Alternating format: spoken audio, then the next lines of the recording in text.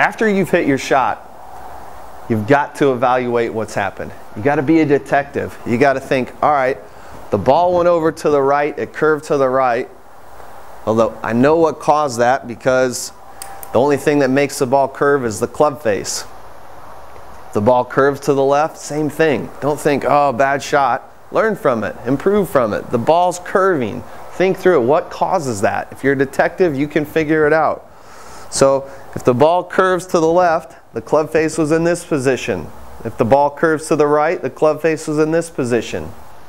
How do you fix that? Well, the great Sam Snead, 100 years ago, if he would be hooking on the course that day, he'd go out and hit fades for an hour after his round.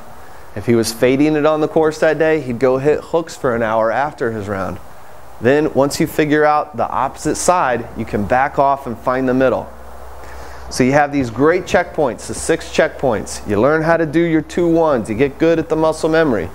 But then once you hit those checkpoints in your swing, you still have to use the ball to tell you what you need to do with your swing. So if you're hooking it a little, feel a little fade. If you're fading it, feel a little hook. And what I mean by that is simply close down that club face if it's going off to the right in this fashion, where you turn the hands through just like this. You square the back of that left hand.